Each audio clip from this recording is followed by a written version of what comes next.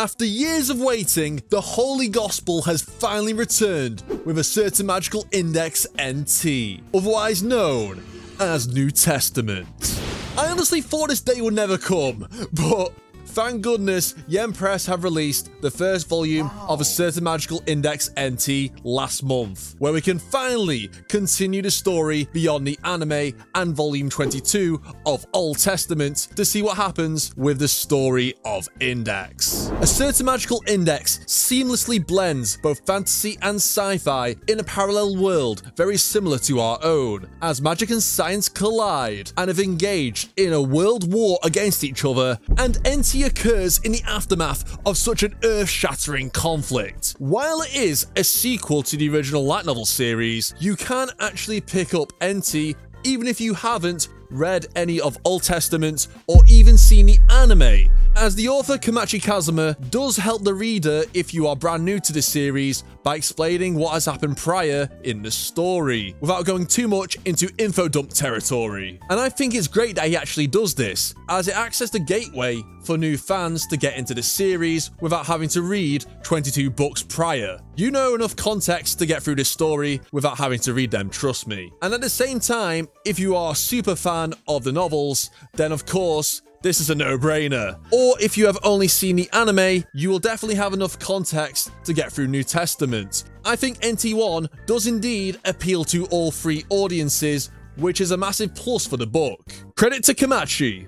But I'm sure you're all dying to know, where does the story leave off after season 3 of the anime? Well, if you've seen Index 3, you will know that Kamijo Toma survives World War III. We weren't meant to know that information yet. Well done, JC staff. You were meant to keep that secret. God damn it. Nevertheless, NT Volume 1 is a science side only volume, so if you love Accelerator and Hamazura, you definitely will enjoy this volume. After the insanity of World War III, where Accelerator and Hamazura went on deep personal journeys in Russia, they emerge out of the war as new people. Both have seemingly left the criminal dark side of Academy City and are trying to come to terms with their new lives now that we have peace in Academy City and the world. Accelerator, the strongest esper in Academy City and a former mass murderer of clones, now has redeemed himself in a way and now has the loving family he desired, while Hamazura is with his girlfriend Takitsubo and the former members of the criminal organization known as Item. Hamazura has managed to bargain with Academy City to no longer try to kill him, and now he's trying to find some normality in his life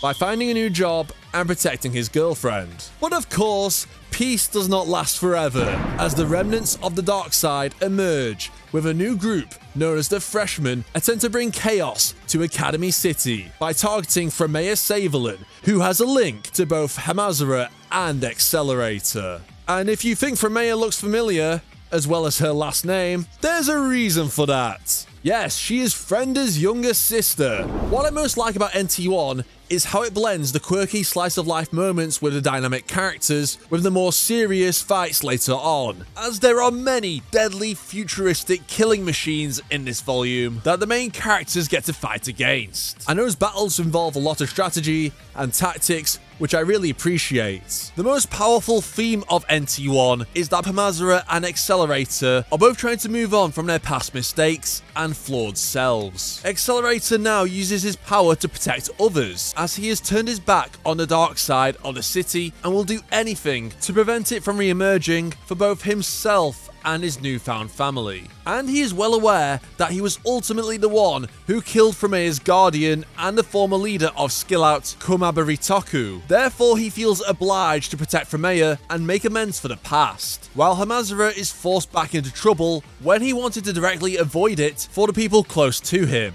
But since Fremeia represents both the legacy of her sister Frenda and Hamazura's best friend Kamaba, he feels he has no choice but to protect her. Fremeia represents the beacon of hope and innocence in a post-war world. She is oblivious of the fate of both her sister and Kamaba, as she is completely removed from the affairs of the dark side. Hamazura and Accelerator wanted to keep it that way, where kids like Fremeia can have a bright future without suffering, as they know exactly what the worst aspects of life in Academy City can bring.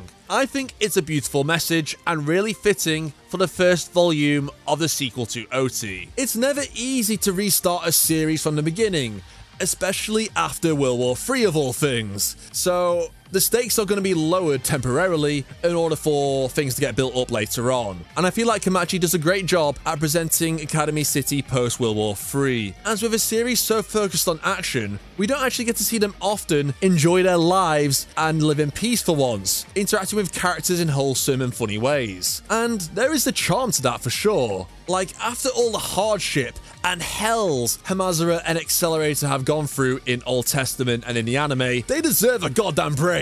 So does Toma, but that's never happening. He's always fighting magicians or espers. But of course, if it was just slice of life only, I don't think many fans of Index would enjoy that, so there is a lot of action in the second half of the novel, so it appeases both camps. And of course, I have to give a shout out to Misaka Worst, the best girl of the volume by far. I love her interactions with Accelerator so much. Their chemistry is just off the charts in my opinion. They just have a great dynamic, and I just wish we saw more of them later on in New Testament, but rereading this made me appreciate it yet again. While the two of them were enemies in Russia, they are once again allies, as now Worst has been accepted into Accelerator's family. But at the same time, there is still some animosity between them, which prompts Worst to tease him many, many times. I ship it.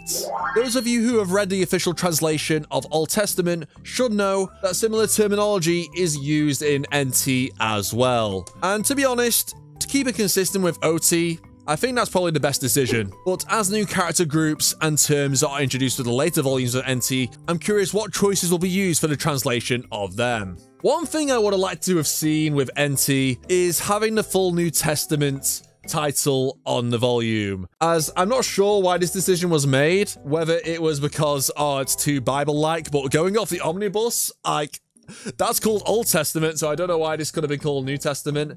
I guess because of the logo on the Japanese NT volumes. It's pretty small, so I don't know if that is the inspiration as to why, as New Testament in the Japanese books have 2 kanji, and in the English one it's 2 letters, so that's probably why. But yet again, if I was like a newcomer to the franchise and I just saw NT, I wouldn't know what that stood for unless I like Googled it or something. Yeah, I would have liked to have seen it, but it's a minor thing. It doesn't bother me too much. Overall, I'm delighted this has come out in English, and it was honestly a pleasure to reread it once again.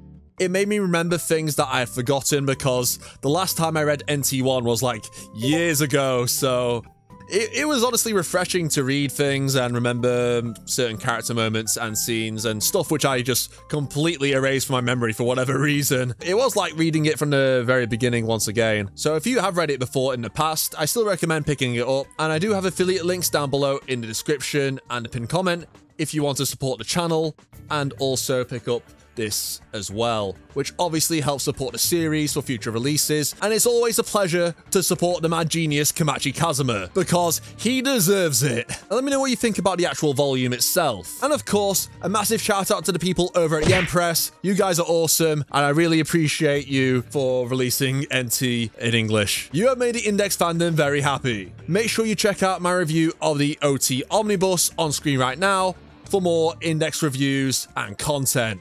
See you all next time. Bye bye.